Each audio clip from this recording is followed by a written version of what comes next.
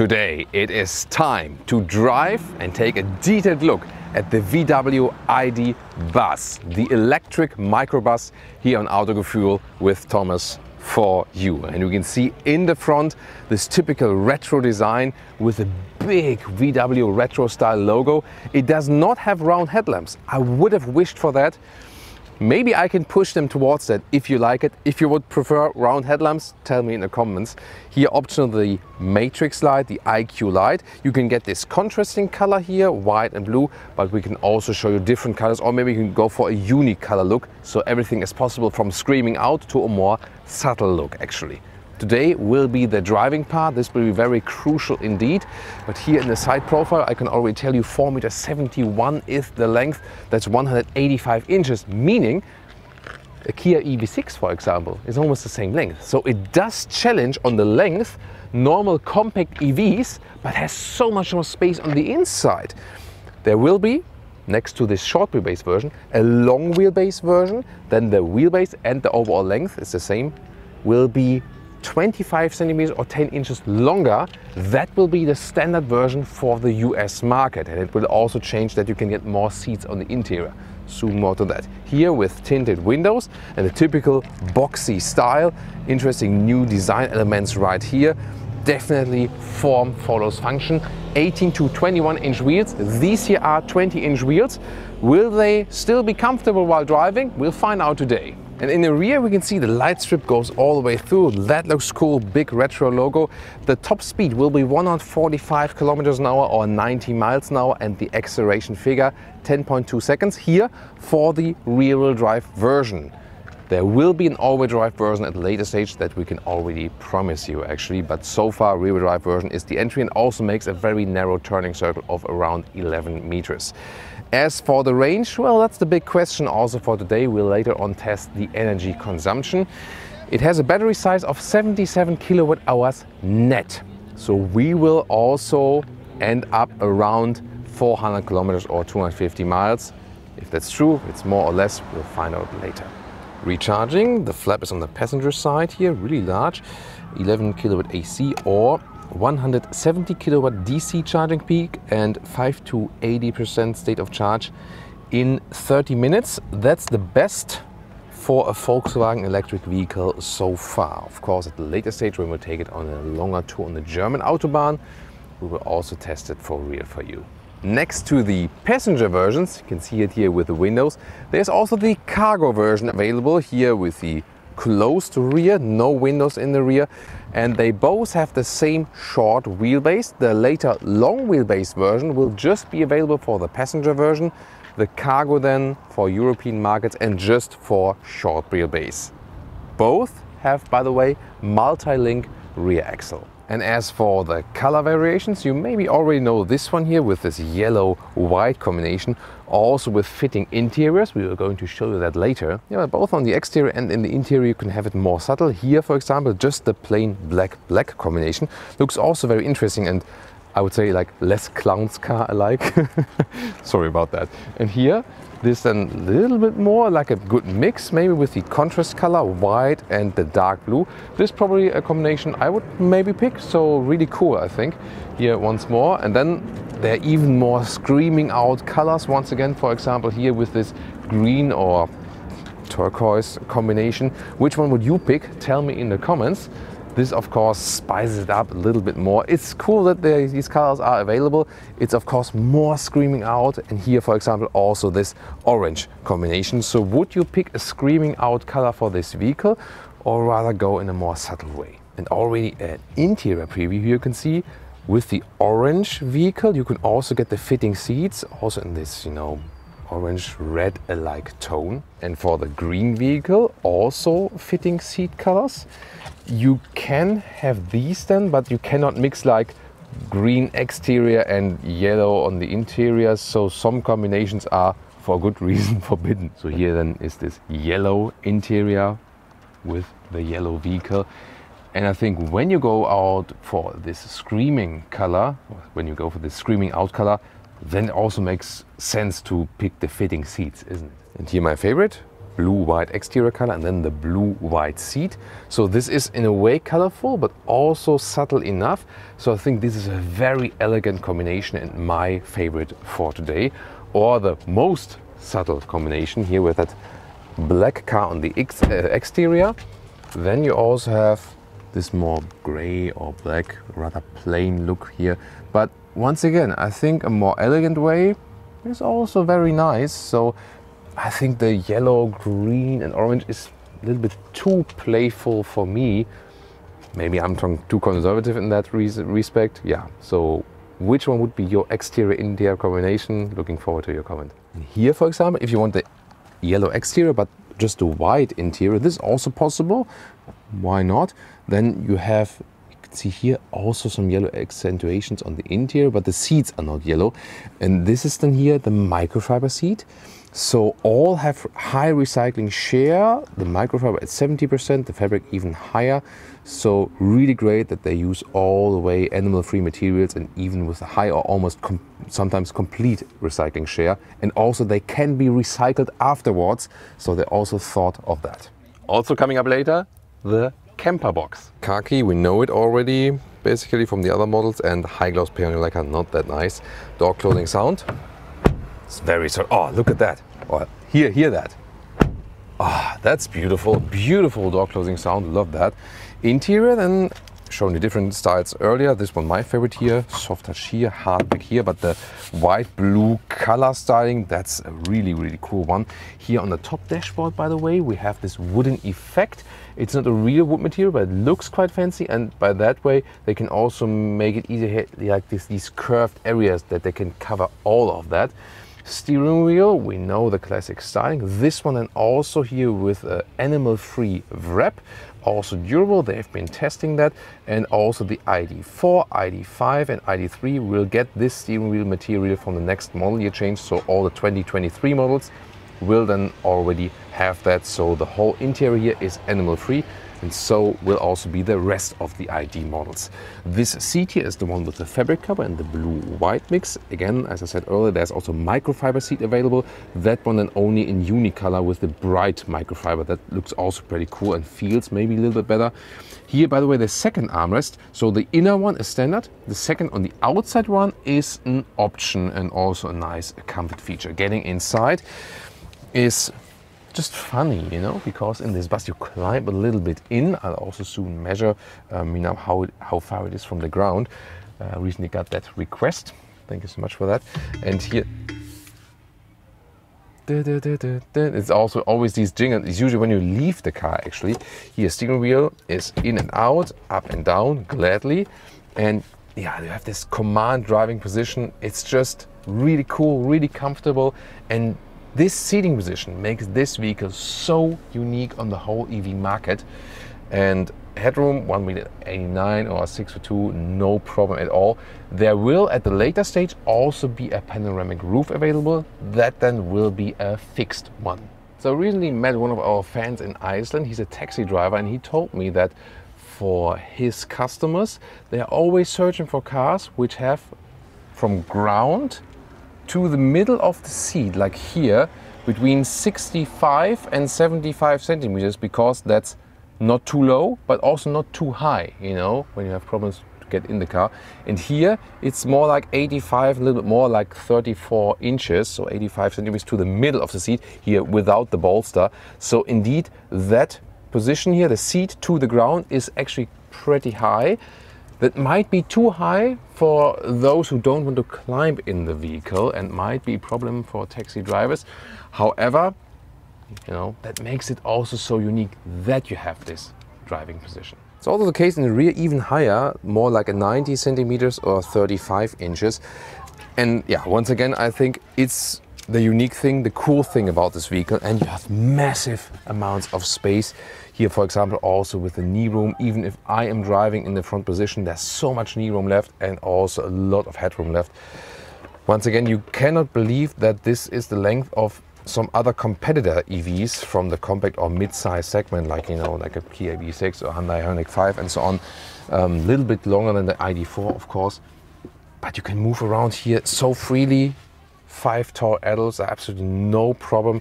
And VW wants to bring people back from the SUV to the van segment. And I think this definitely works with this vehicle. And I think it's also the key to understanding this vehicle. It's more aiming at so far SUV customers or people who say like, hey, I want an EV, but something special and with more usability on the inside. You will be disappointed if you think, hey, I get like a classic multivan or so on, like a T7 alternative electric. No, that's not about it. It's not that flexible and doesn't have that much space. It's more from that, you know, other approach as an alternative. Here, by the way, you can fold the seats from here and then you can see that the lower part moves down like this. And this is then one of the big surprises for this review. So far there is this big step then in here, you know, like but then you can get inside the compact package this one, and this is called the multi-flex board.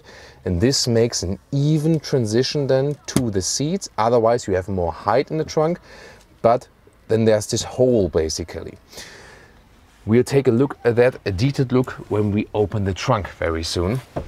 As for the seating setup, this one here is the short wheelbase version. Either like this, 5-seater, or later on also as a 6-seater. Then you have space here in the middle, go through, that's also fun for the kids. And then you have 2 more seats in the rear, also available with the short wheelbase version. In the long wheelbase version, which is also the standard version for the US and optional for Europe, there you can go for 6 seats or 7 seats. Then you have the bench plus 2 seats in the rear. So these will be the seating options available. For child seats, ISOFIX here in the rear 2 times, and also in the front. No ISOFIX in the front. Yeah, so for ISOFIX, then you'll have to rely here on the back seats. And not to forget, you can also slide this bench forward. Then of course you have less legroom. You can see here this difference between back and front, 2/3, 1/3 split. You would have more trunk length then, but of course in this case it makes only sense to slide it forward when you do not have this multi-flex board then in the rear. Interior overview, you have a mix of cool materials like this, you know, this fake wood, but it looks really amazing indeed. And then more rugged materials like here, some more space. This is the normal glove box here and also dampened, that's nice. Vents right here. The screen, you start with 10-inch, optional this 12-inch. The passenger version can get this optional 12-inch. Cargo just a 10-inch, a smaller one. Still the volume and the temperature sliders not backlit, and the slider function is not that ideal, especially controlling it while driving, and some hotkeys here, for example, for the driving modes. And when we're here at the infotainment system, this is the new software version 3.2. It has bug fixes, supposed to be more stable. You see it's also a little bit quicker. So better than before, definitely, with this update. If you compare it to the previous versions in like ID4, ID5, still not the fastest one and not the best one. So not the biggest fan. Android Auto, Apple CarPlay integration looks like this. So again, it looks more stable than before. So, but I won't be the biggest fan in this version. Also the whole setup with the black piano lacquer here and so on. More over to the left side, a steering wheel with #capacitive BS buttons to control it while driving. Once again, quite complicated. The whole user face of the car is, I would say, acceptable when you get used to it, but not ideal. And these instruments are really small, but at least you have the speed in there. That's the main thing, and also the range, and you can control something in there, like here with that view, but not too much. And to switch the gears, you have it here on the right side. It looks a little bit different than in the ID4, ID5 models. This is then the reverse. And when we put it here in reverse, we can also see the rear view camera. There's also a drone view from above possible, this fake drone view from above. And here resolution is okay, could maybe be a little bit better. Moving towards the lower part, here these are 2 hotkeys then for the sliding doors. You can get 1 or 2 depending on what you pick. Cup holders, pretty stable actually, but you can also close that whole thing to have a more clean or tidy look. And then it's also very interesting, this middle console right here. Didn't know they offer ashtrays still in the cars. Interesting. some space here, and then you can also put that whole thing out like here, and then just, you know, remove that whole thing if you don't like it anymore, and maybe throw it out. Not literally, of course, but you cannot slide it here like in the T7. It's just fixed then like this. Charging your smartphone, 2 USB-C chargers here on the driver's side, and basically behind the steering wheel on the right side, and then you can put this smartphone here in this hole. And on the passenger side, there's a nice solution here integrated in that door. That huge VW retro logo at the rear looks amazing, right? I just wanna, that ID Buzz, why is that? Couldn't they just get rid of the... Okay, later maybe. So let's take a look here, passenger version, soon also more to the cargo version from the back. Here, 1,120 liters up to 2,205 liters for the short wheelbase version. And now even more interesting, what's that? This is a so-called multi-flex board. Zoom more details to that. First of all, cargo space here, easy, and the length here, easy, at 2 meters, even more. See here, even longer than 2 meters or 78 inches. So, you know, there's easily then, yeah, it's like 2 meters 20, or yeah, it's like 86 inches, so really long and flexible, pretty cool. And the interesting thing with this multi-flex board is really now it gets this even surface then when you fold the seats, but then it reduces the height. The overall height without the multi-flex board would be like here, is 1 meters 12 or 44 inches. With the multi-flex board then it is limited to about 88 centimeters or 35 inches. However, you can also deinstall it. I'm going to show you that very soon. First of all, you can fold it up like this, even with gas struts. That's beautiful. And then you have these, you know, I don't know, these storage items, either for charging cables, for example. You can put them out, and then you can even slide something underneath it, but that's not too easy to do. But what's actually quite easy is to take this whole thing out, and then you have these screws, but you can just control them with your bare hands. You don't need any tools for that. You would do it like this, and then you can easily lift that here out, and the same thing also for the next, and then you can put that whole thing out. So if you went for this one, for the comfort package, and need more height and want to get rid of that one, you can also take it out, you know, in a couple of minutes. That's no problem. I think it's a good idea that you have this possibility for an even loading cover, and it depends on what you want to use it for them later on. A lot of Easter eggs in the vehicle, by the way. For example, here also in the rear from the inside, you have this Microbus silhouette. Here, the towing hook folds out like this. Here, at this moment, towing capacity is about 1 ton, so 1,000 kilograms. At a later stage, when there will be the long wheelbase version, and then there will also be an all-wheel drive version, towing capacity will also be possible at 1.8 tons with these versions. But you didn't hear it from me, that's secret so far, so psst, don't tell anyone. And we have a special feature for you. This is the camping box. You cannot order it from Works, but at your dealer then as accessory part. This is very interesting because here you can open that, and then you have here, for example, either storage space or also cooking possibility would also fit in here. And more storage here, you can put some boxes in here, and here, for example, also for water. And the real trick is, either it can be stored like this. This is the bed, and we can actually fold that out. So for your camping trip, you can actually put some stuff here in front of the box, between the seats and the box. You can stack it up all the way like this. And here you have to push this one down. It's a little bit tricky, like this, and then fold it up like this. Here we go. So, and then you have here actually, yeah, basically a full-size bed for 2. And I would say, let's try it out. Take off your shoes. So, here we go. Let's see how comfortable it is. And you know, I'm 189 or 6'2", and I mean, of course, my mattress at home is more comfortable, but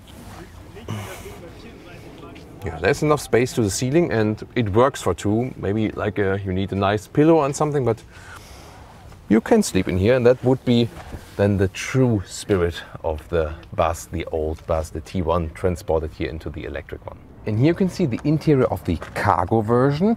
In this case here, it has a bench that goes all the way through on the right side. So 3 seats then, good for work, you know, depending on the job. More rugged materials. And also the rest of the whole interior, the dashboard and so on, more simple, plain, cheaper, rugged materials, and also the 10-inch screen instead of the optional 12-inch screen. So for the cargo version, only the smaller 10-inch base screen is available. And here another perspective and the different seat setup. This is the cargo version and with the 2 single seats in the front. Maybe more comfortable if you just plan to go with 2 in the front. So you're flexible, you can either go for this one here, 2 single seats, or then the other bench I've shown to you. And here, once again, you can see everything a little more simple. The whole dashboard here also on the left side, on the driver's side. Just more on usability and not maybe that sensitive if you use it in a, let's say, more rugged way and so on. Now the back or the cargo area of the cargo version, and this is of course all the way open for all work or maybe also leisure use. You can see here a rugged floor, and 2 meters or 78 inches is this ruler, and you see here it does exceed this length, so more than 2 meters or 78 inches, so very well usable. On the side you can, for example, install these bags, but also other other accessories are possible. And also here you can see you can get 2 sliding doors, and also this cover here, it's also another option you can get to have everything protected, that nothing, you know, falls to the front. So you can fit a bicycle in the back here, for example. That's also possible. And the height here is at 1 meters 12. That's 44 inches. And the passenger version would go down like this for your feet, you know, when you're sitting there. The cargo version has the even loading floor, and that's why they have some space right here, and this is then used for a hidden charging cable space. And you might wonder, does a bicycle fit in here? Well, this pretty high one. As for the handlebars, here you can see in the height it does not fit. I would need to put it, you know, like this, then it would fit. And lengthwise it's no problem, because as I said, the cargo area is about 2 meters in length. This normal bike here is about 180, so lengthwise it does fit, no problem. Welcome to Thomas's performance driving lounge. No, I'm just kidding. The most important thing about the VW ID Buzz, of course, the acceleration, launch control. No, it doesn't have a launch control, but 10.2 seconds is the official acceleration figure. And since we're here in this parking lot, this is the only chance we can test it here legally, a little bit of the acceleration. Let's go to the sport mode, yes, and then let's launch it out here. Not to full speed, but something, you know, that we can see how much power this Buzz has. Let's go.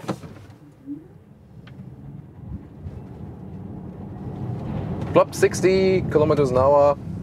Yeah, it was really decent. And now, look at that, the turning circle. Really? Oh my God, this is amazing. So just around 11 meters for such a vehicle. It feels like you would be turning a circle in, while the car is standing still. That is really impressive and makes it very versatile. This is the advantage of the rear-wheel drive. Then you can turn in the front wheels, you know, a little bit further. So good advantage of this platform then in this case. That's pretty cool. There will be all-wheel drive versions in the future. This will then, you know, be even better in the acceleration figure, but probably they won't have the same turning circle, I guess, you know. But still, really impressive. And for most use cases, of course, the rear-wheel drive version will be enough. And steering, it's a nice direct input. It's a lot of fun to drive it. Low center of gravity because we have the batteries in the floor. Did I say anything to activate the voice? Or did I activate it here by instant? Sometimes, cancel. Cancel? Sorry, I'm sorry myself. So the driving modes here, you feel also steering wheel. Sport mode has a little bit more resistance. In the comfort mode, it's more free floating. And also the throttle input is changed. In the eco mode, least throttle input. And as for recuperation, regenerative braking, here in the D mode, it's rather rolling. And then when you put it like this, B mode, there's the direct recuperation. Other than that, in the D mode, you have to use the brake pedal then for regenerative braking. It's not that it would have a big difference in efficiency or the consumption. It's more really what you prefer, rather one pedal driving feeling or rather this rolling feeling and then recuperation on demand. Yeah, it really depends on, you know, what you want to get used to. Is it a true one pedal driving feeling when you're in the B mode? Let's see, approaching a traffic light, now off the throttle. It's not the strongest recuperation, so I would not call it a complete one pedal driving feeling. Just a stronger recuperation mode. It might make sense because when you switch from the throttle pedal to the brake pedal, it always takes time, and in that time there's already deceleration happening. The unique thing about this vehicle is really that super unique feeling, you know? You have this really wide space of the front windscreen, you have this traveling feeling, you have an upright seating position, and with the exterior size, told you earlier, with a, you know, like the Kia EV6 is comparable in exterior length. There's such a different driving feeling when you sit here upright, this typical bully, but not bully in a negative sense. In Germany we say B-U-L-L-I, not with Y, you know. So not like this, you mob someone, but bully in a way of a small bus. That's what you say in Germany. This typical bully feeling you have here. That does work indeed. So yes, it is an electrified microbus, and something of this, you know, iconic heritage you do feel actually. So that's actually the cool thing about this vehicle. It is such a unique proposal on the market, and it is a lot of fun to drive it. And if you compare it to the former versions, the older versions, and also to the T7, for example, this one indeed feels so much more agile and is so much more fun to drive. Let me demonstrate that here in this roundabout.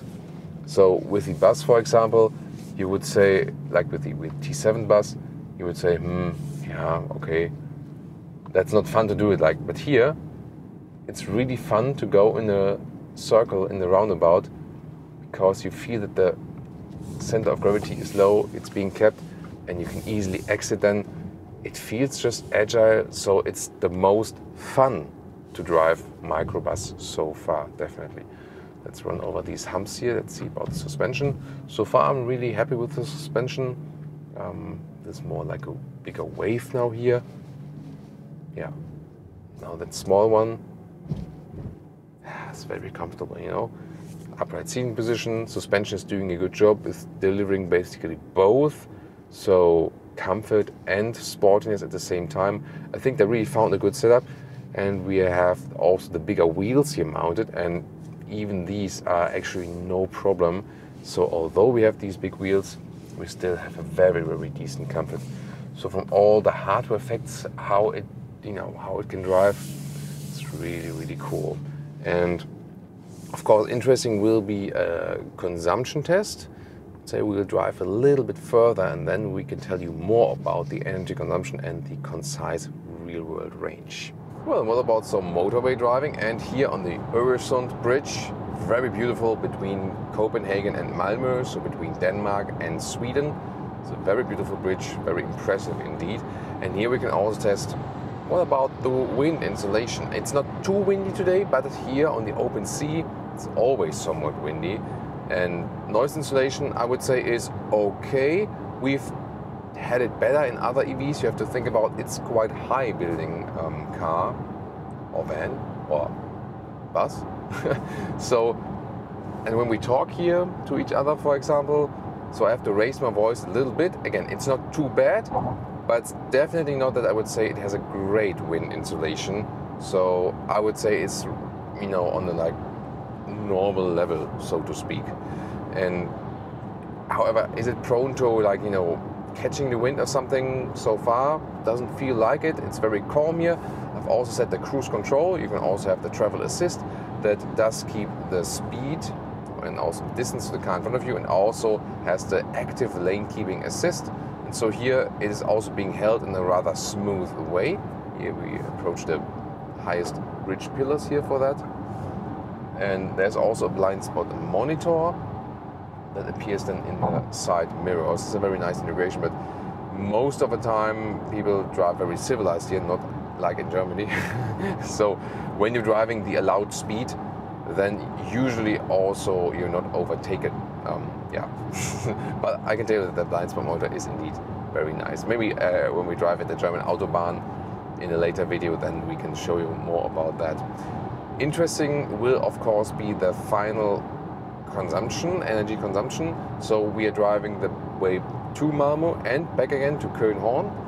So Venli Hilsen to all the Danish, Swedish and Norwegian viewers, because yeah, I can tell a little Dansk. Well, not too much.